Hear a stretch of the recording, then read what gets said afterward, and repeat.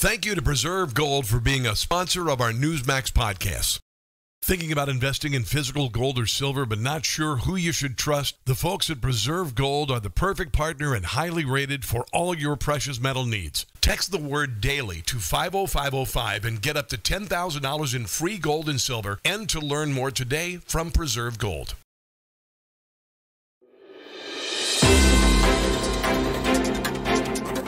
All right, welcome to the Newsmax Daily for Thursday, May 23rd, 2024, 5/23/24. If you're taking notes, Friday Eve and Chardonnay Day, as in wine, in case you needed an excuse. Today is also hashtag World Turtle Day, established in 1990 by the American Tortoise Rescue for the protection of all tortoise and turtles and their habitats. No, a turtle and a tortoise is not the same thing. All right, in the headlines, if you missed it, AI chip maker NVIDIA, been talking about it a lot first half of the week, surpassed its already ridiculous earnings expectations of $24 billion of revenue, with $26 billion of revenue for the quarter. Billion with a B. They forecast $28 billion for the next quarter. $26 billion in 3 months. Think about how ridiculous that is. $26 billion, 3 months worth of business. The stock markets, especially the NASDAQ, all opened well into the green today. So hopefully a good day for your 401k or for whatever else. What is this? A financial show, Tony? Hey. You get a little bit of everything on the Newsmax Daily. It's called news. Anyway, turns out a lot of NVIDIA's business is tied to Taiwan Semiconductor. Taiwan, yes, constantly under threat from China, right? The U.S. is spending billions of dollars to protect Taiwan and Taiwan Semiconductor. Did NVIDIA get any money from the Bipartisan CHIPS Act? Former UN Ambassador Nikki Haley, in her first public appearance since suspending her presidential campaign, said she will be voting for Donald Trump. Trump has not been perfect on these policies. I've made that clear many, many times. But Biden has been a catastrophe. So I will be voting for Trump. Trump would be smart to reach out to the millions of people who voted for me and continue to support me, and not assume that they're just going to be with him. Like it or not, I have to agree with her. You cannot assume anything, and I don't think that Donald Trump is.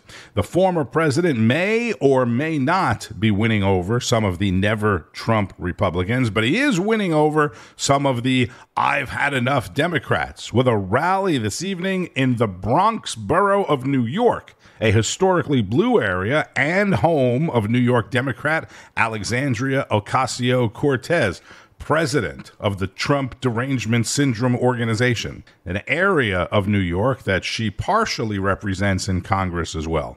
My colleague Mike Carter went to the South Bronx yesterday. When it comes to this district that we're in right now, the South Bronx, it's one of the poorest and one of the most minority-majority congressional districts in the entire country.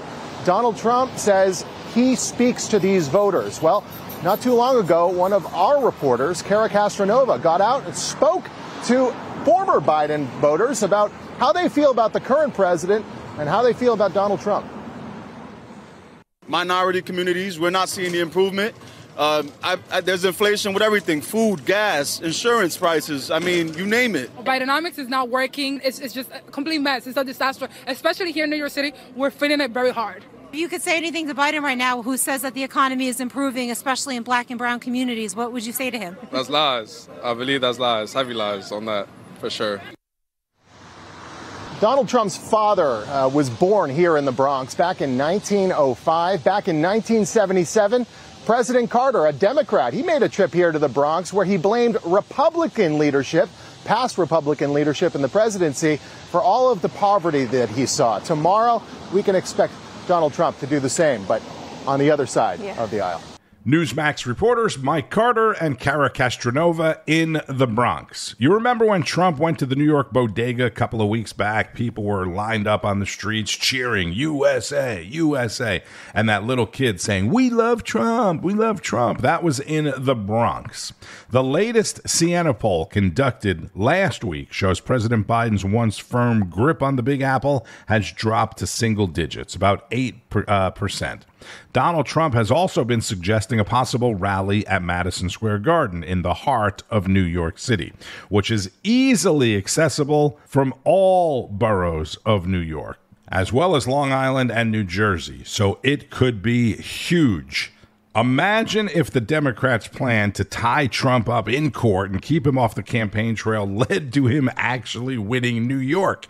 Most of the reason he's doing this is because he's been stuck in New York. Nationwide, Trump is leading Biden 48 to 44% in the 7 swing states. That is according to the Bloomberg News Morning Consult poll that was released yesterday.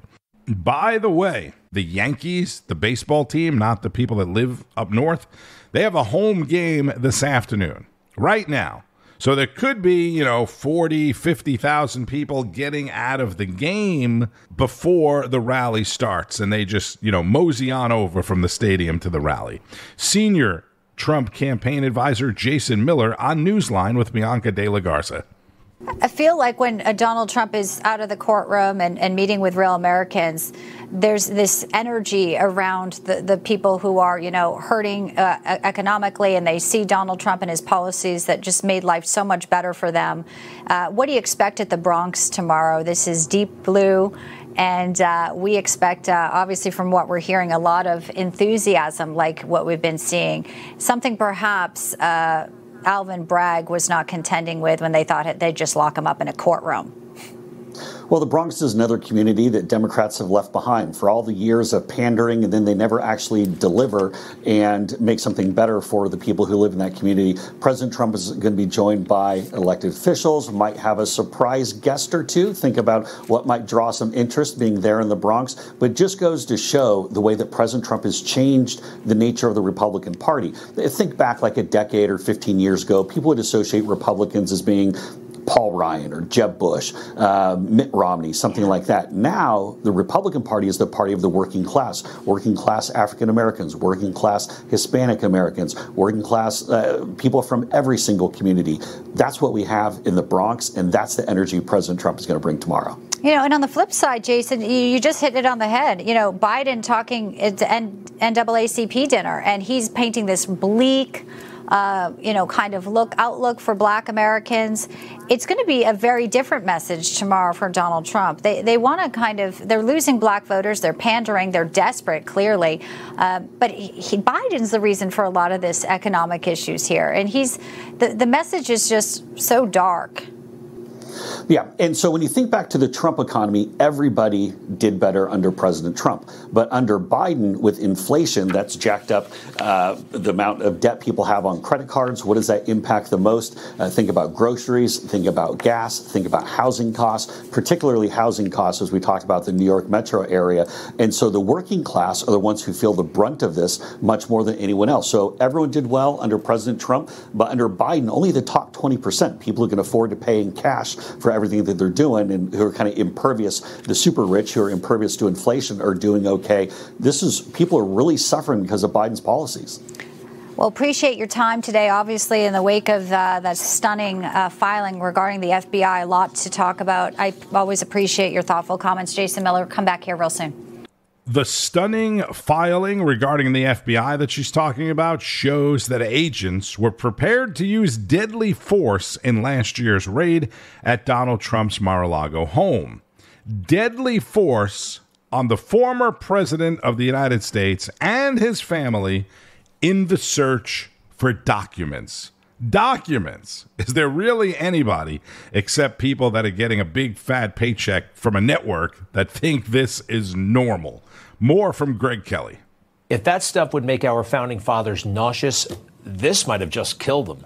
That Donald Trump would be treated the way he's being treated, that a federal agency would invade his personal home, as they did on August 8th, 2022, and, well, basically try to frame him. And also, you heard about this, right? Possibly try to kill him.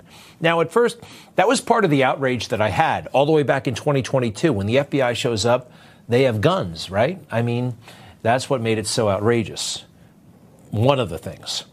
But then when we see on page 4 in Christopher Kice's motion to the federal court, Trump's lawyers, this is what it said on the warrant, I believe.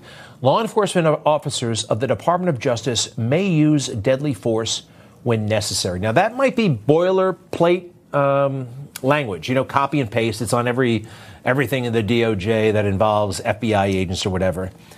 But this part is not. It's specific to Donald Trump. Take a look, please. Should the former president of the United States, FPOTUS, that's what that stands for, arrive at Mar-a-Lago during the raid, the FBI will be prepared to engage with former president of the United States and the United States Secret Service security team. Engage. If he shows up, the FBI, armed to the teeth, will be able to engage. Now, what does that word mean? Does that mean talk? Does that mean negotiate? Because when I hear law enforcement use the word engage, and we just heard that they're authorized to use deadly force, they usually use the word in this context. Take a look. They saw a shooter, a female, who was firing. The officers engaged her. She was fatally shot by responding police officers. Officers immediately responded, engaged the suspect. We engaged the suspect. The officer engaged the suspect and fired shots and used deadly force to stop the threat. Yeah, you see what I mean? And they're throwing around this word engage. We will engage the former president of the United States. The FBI will. Creepy stuff. Then again, the FBI is, well, a creepy organization these days. And so is the Department of Justice. Greg Kelly is the host of Greg Kelly Reports, weeknights at 9 o'clock Eastern. Check it out tonight, and you have to hear the rest of this. This stuff is not new. This is what this deep state is. This is what the federal government is. This is what the FBI is.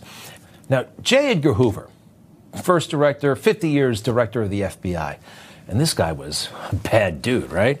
I mean, he was wiretapping and blackmailing Martin Luther King, domestic spying, opening people's mail. I mean, totally extra constitutional. But this guy didn't think the Constitution, he didn't have to bother with that. And he may have helped run a plot against Richard Nixon. Everybody understands he's bad, right? But if you go to Washington, D.C., the FBI headquarters is actually still named for him. J. Edgar Hoover, that's building. Now, it's fascinating because every military base in the country has been renamed. Fort Bragg is now Fort Harriet Tubman or something. I mean, they changed all of the names to politically correct, more sympathetic figures, whatever. But that remains the same. Maybe because they like him. Maybe because they revere him. Maybe because that's the way things are still done. I know they were done that way under Comey, 6 foot, 8 foot tall Comey. Oh, yeah. Comey's back hanging around just in time for the election, right? He's not totally wrong here, though. He's obnoxious, but yeah, I think he may have a point, and it's a good one. Are you concerned that it may get a test unlike any other if Donald Trump is reelected? I mean, when you think about a second Trump administration, what do you think the implications would be for the FBI? Oh, serious, for the Justice Department and the FBI, because Trump is coming for those institutions. He knows their power, and I think he has regrets that he didn't work hard enough to corrupt them last time. So he's coming for them, and that's a danger for all Americans. No, I think it's a major gift to the American people. These are thoroughly corrupt organizations. They are. We know it. Everybody knows it. And, they're so protective of their agencies. The Founding Fathers, what we were talking about earlier, they weren't consumed with agencies. They were consumed with the people, our rights. The FBI, you can't find it anywhere in the Constitution. A lot of us believe it should be, well, You got to get rid of it and start all over again and give it a new name. Nobody likes Bureau, right? Federal Bureau of Investigation. Again, you can catch Greg Kelly Reports tonight and every night at 9 o'clock Eastern. Rob Schmitt also discussed this with Senator Ted Cruz. All right, Texas Senator Ted Cruz joins us tonight to talk about all this. Sir, it's good to have you back on the show. I want to start here. The FBI says nothing that wasn't standard procedure was used with the Mar-a-Lago raid. They say it was all standard. And you know, maybe that's the problem. Clearly, there was a lot of dissent from the agents, angry at the DOJ higher-ups who were pushing for this very combative raid. Well, look, the fact that this search warrant and that the procedures for this authorize the use of deadly force, and the fact that Merrick Garland personally signed off on it, is an absolute outrage. As you know, I do a podcast every week, Verdict with Ted Cruz, Monday, Wednesday, and Friday. Today's podcast, we do a deep dive on exactly this topic. And listen, their talking point that this is standard, at some level, that's right. When you have a search warrant, it's standard that you authorize the use of deadly force. And that makes sense if you're executing a search warrant on a drug dealer or a criminal that you know that it can get violent and the agents need to be able to defend themselves. This was not a run-of-the-mill search warrant. This was the former president of the United States. If you look at the documents, they anticipated the potential of having run-ins with the Secret Service, and indeed they anticipated the Secret Service potentially resisting. And so the utter lack of judgment of the Attorney General to sign off on, yep, go on in, guns blazing, to raid the former president, it shows just how partisan and how politicized the Department of Justice has gotten, that the Attorney General could personally think this is a good idea to go in and potentially shoot the president or anyone near him. That makes no sense whatsoever, and anyone with any modicum of judgment would know that. Any modicum of judgment, except for the people who are getting paid ridiculous sums of money to say otherwise, as I mentioned a moment ago. That's Texas Senator Ted Cruz, and let me take you back to a segment on National Report with Emma Reckenberg that featured Senator Ted Cruz, calling out Secretary of State Anthony Blinken for the State Department issuing condolences and holding a moment of silence for the death of Iranian President Raisi earlier this week. Senator Ted Cruz of Texas got into a heated exchange with Secretary of State Anthony Blinken having to do with the State Department sending condolences to Iran on the death of Raisi. In fact, here's Cruz and his message to Anthony Blinken. Your State Department put out a statement sending condolences for his death. Mr. Secretary, is the world better today now that Raisi is dead? Given the horrible acts that he engaged in, both as a judge and as president, to the extent he can no longer engage in them, yes, the Iranian people are probably better off. You didn't say that in your statement, did you? I believe that we did. Would you agree it's disgraceful for the UN to be? I'll look at what they've done. We certainly would not do that. What they've done is flown the flag at half-staff. Is that disgraceful? We wouldn't do that, and we would certainly find that. And I would note that's the absence of American leadership. Secretary of State Blinken seemed not to be fully aware of what exactly the State Department's statement and response was. And today in Washington, the Senate is expected to vote on a revised border bill. We get more from Republican Senator Jim Lankford on Wake Up America. By the way, Democrats don't want to vote for this bill because it doesn't have all the things that they wanted to have. They wanted to have amnesty. They wanted to have all these different elements in it that they've always said that that's what they want for border security. It doesn't have any of those elements. What it has instead is doubles the number of deportation flights, adds dramatically more asylum officers, changes the standard for asylum, speeds up the hearings, takes away a lot of the appeals so things go a lot faster. And it even has an emergency authority that says if we get 5,000 people coming at us, those massive numbers, then we take away all due process and people go out. So the first person that crosses is arrested, quickly screened, and deported under this process. But if you get to 5,000, you're just arrested and deported because we don't have the manpower anymore. So it is much, much stronger than Democrats want to support. And I'll be interested in this messaging from Democrats if they are actually going to actually vote for it today, because it's much stronger than anything that they've ever wanted to do. Okay, so let me just try to follow what you were just saying. So do you think, is this the same bill that you initially co-authored several months ago? Or is this a stripped down version of that bill? So you still stand by this bill today, but you're going to vote against it. Is that accurate? I am, because they're not trying to actually pass anything. This is a political stunt that they're trying to do, and I'm making very clear with my vote that this is a stunt, not an attempt to do anything, and I'm going to be interested in how many Democrats walk away from this, or... So you don't think this is successful today, Senator? You don't think this will pass today? Say that again? You don't think this will pass today on the Senate floor?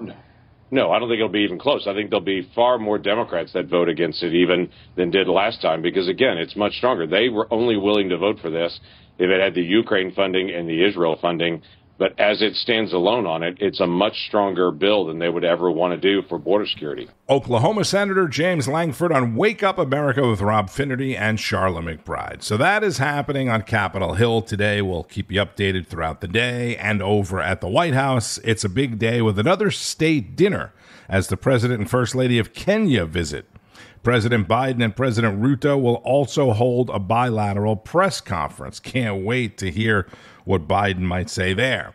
The Republican National Committee's Washington headquarters was briefly evacuated on Wednesday. Police investigating 2 vials of blood that had been addressed to former President Donald Trump. Again, this is at the RNC. A hazmat team was called in after the vials were discovered, according to Capitol Police, who said they would continue to investigate. It's unclear whether there was any message accompanying the vials of blood explaining why they were sent there. This also kind of went under the radar yesterday, but there was new information released in the Hunter Biden investigation. More from Chris Plante, host of The Right Squad. Bombshell evidence released just today by the House of Representatives Ways and Means Committee showing that Hunter Biden lied. Can you believe that? During his February 28th sworn testimony, that's under oath, before the Congress of the United States of America. Lie number 1, according to the committee.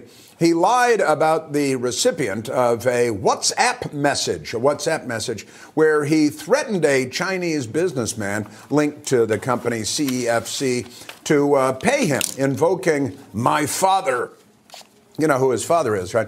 Hunter says he was high or drunk at the time that he messaged, and it was the wrong guy. But phone records actually showed that he did indeed message the correct communist, the communist that he intended to message. Lie number 2. Hunter Biden claimed that the shell company he established with one of his associates, Devin Archer, who's been convicted of other crimes, the company Rosemont Seneca, where he accepted foreign payments, lots and lots of foreign payments, was not under his control, he said. However, evidence that was gathered since shows that he was, in fact, the beneficial owner of the company's bank account, if that counts for anything. And lie number 3, he swore that he never helped anyone obtain U.S. visas. But that pesky evidence, again, shows that an email chain included Hunter where he was tasked with providing cover, that was the language they used, to CEO of Burisma on the visa. Now, Burisma, of course, the company that was paying him just about $1 million a year for a no-show job in Ukraine in a business he had never worked in a language that he'd never spoken in. And his buddy also, another one of his buddies, had the same deal, nearly $1 million a year for a no-show job. And he went there and he lied and he lied and he lied and he's under oath. But, don't you know who his dad is? Yeah, well, I mean, he's hoping that his dad can get him out of this mess that he himself has created. And I'm actually I shouldn't say I'm shocked, but you would think his lawyers, you spend a lot of time talking to your lawyers and when you're handling these sorts of hearings and walking through the answers. This is a huge problem from a legal standpoint. I don't know. I don't see him getting out of this in any way. I think it's really complicated, his legal situation moving forward. That's Mercedes Schlapp on The Right Squad with Chris Plante. That's weeknights, 10 o'clock Eastern on Newsmax. Check it out. And keep up to date with all of the news all day long with all of the Newsmax shows, beginning each and every day with Wake Up America. Newsmax is available on most major cable systems, and make sure you're streaming on the Newsmax Plus app. If not, go to NewsMaxPlus.com, get signed up. You can get a free trial. It includes all of your favorite shows and hosts. The Balance with Eric Bowling, Greg Kelly Reports, Carl Higbee, Wake Up America, Rob Schmitt Tonight, and more, with with fantastic analysis from people like Governor Mike Huckabee, Professor Alan Dershowitz, Judge Napolitano, Carrie Lake, special programming, documentaries, and much more. I'm Tony Marino. Thank you, as always, for listening to the Newsmax Daily. Continue to share it with your friends and family. Enjoy the rest of your day and keep on fighting the good fight. News breaks every minute, every day.